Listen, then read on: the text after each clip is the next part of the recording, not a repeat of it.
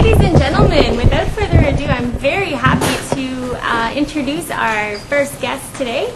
Moshe, who's joining us from ACTUA, is here to talk to you about being a biologist and what he does in ACTUA. Welcome, Moshe. Hi. Cool. Hi, I'm Moshe. Nice to meet you guys. I took biology at Carleton University, so I'm going to talk a little bit about the biology classes that I took, and then I think I'm going to do a demonstration where I'm going to try and extract DNA. One of the things that we can ask, are you guys related? Yeah. Yeah? What are you guys to each other? Brothers? Yeah. Yeah? Okay. So we can ask, why do these two brothers look alike? Right? And that's one of the things that biologists did, is how come they've got two eyes? How come they've got a nose? How come they've got this? Do you guys have the same nose? Yeah, you guys might have the same nose. I don't know. How come people always make more people? How come people don't make a walrus? Up north where I am, we have walruses. We have these things that live in the water, and they grow tusks like an elephant, but they grow them like this instead.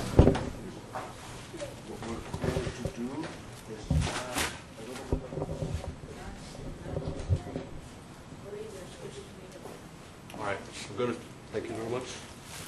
Going to try put it all together now, and moments we'll find out. Yes, please.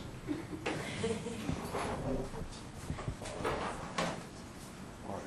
What's your name? We'd have these Erlenmeyer flasks that were connected to a vacuum, and then you'd have the funnel be over the Erlenmeyer flask, and so rather than have gravity pull it down, we'd have a vacuum pull it out. Like that. Cool. So, all right. We put the alcohol into the strawberry solution so far, and one of the things that you guys might not be able to see, all right, go show it to the camera, is that what's inside the test tube is like a red solution. That's the strawberry juice that we had, and then on top of it is a clear solution, and inside that clear solution you might be able to see like a white spider webby, dusty kind of. Okay? All right. Try not to hurt you. All right. But wait, hold on. Sorry. So we take the top solution, put it in the Eppendorf tube, and then start spinning it. And when we spin it, it go like this, like that. All right. And what's collected in here would be pushed down to the bottom of the tube. We'd then take that top part, take the solution, and we'd have a little pellet at the bottom of the test tube, which would be the DNA. And one of the things I gotta say is that when we were isolating DNA, we'd never get this much, I don't think. If we did, it was a really good day.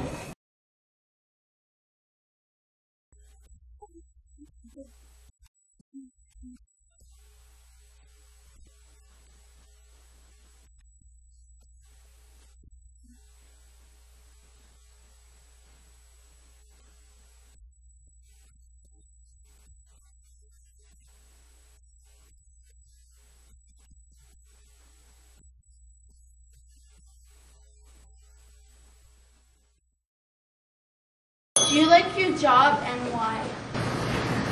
I do like my job, and I think I like it because one of the things I'm going to have to do, and I haven't really started doing this yet, is I'm going to have to speak with lots of different people and interview them and ask them different questions, get to learn them better.